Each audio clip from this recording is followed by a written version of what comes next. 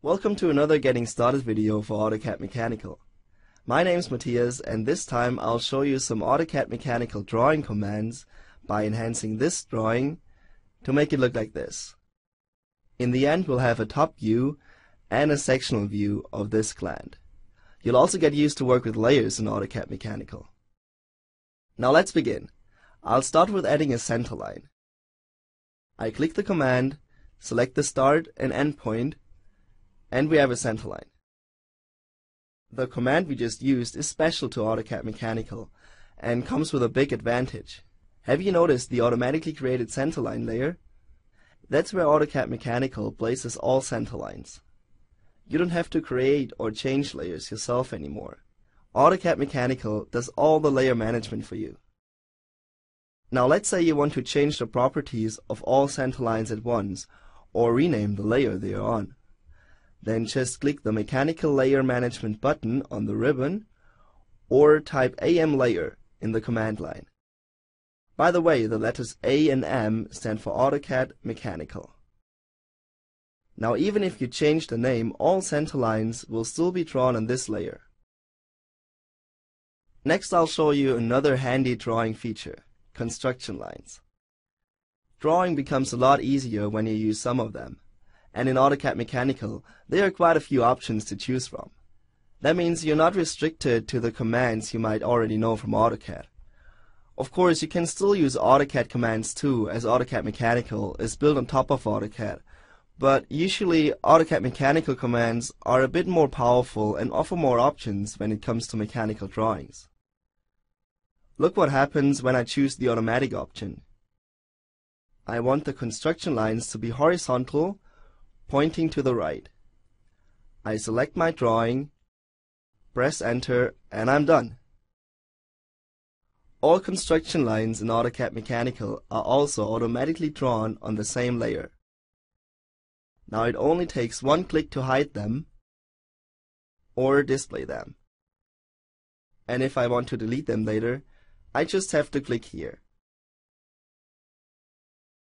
With the help of the construction lines, it didn't take long to create the basic outlines of the top view. Next I'm gonna add a centerline cross to the circle. I select the Centerline Cross and Holds command from the Centerline drop-down menu and follow the instructions in the command line. In no time we've created centerlines with the correct offshoot length from the circle, according to the standard we've chosen for our drawing. You don't have to calculate them yourself, and there's no need to draw and trim lines by hand anymore. Now have a look at the layer the construction lines are on. I didn't change layers before I created the centerline, but thanks to the layer management in AutoCAD Mechanical, they're in the right place. Let's go on and add two 8mm through holes. Rather than drawing circles, we will insert the holes from the content library. I select the hole type, the view, the insertion point, and the size. And this is far more than just a circle. For example, I can now simply use the Power View command to generate the front view.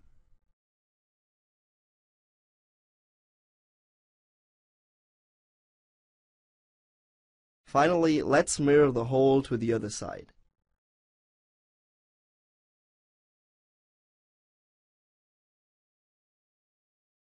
I specify the mirror line, and we're done. In the next step, I'll draw the inner wall of the part. I work with symmetrical lines to do that. First, I select the center line, which defines the symmetry axis. Then I draw one half of the wall, while the other one is automatically created. Next, let's project the inner wall on the top view of the part. I insert two more construction lines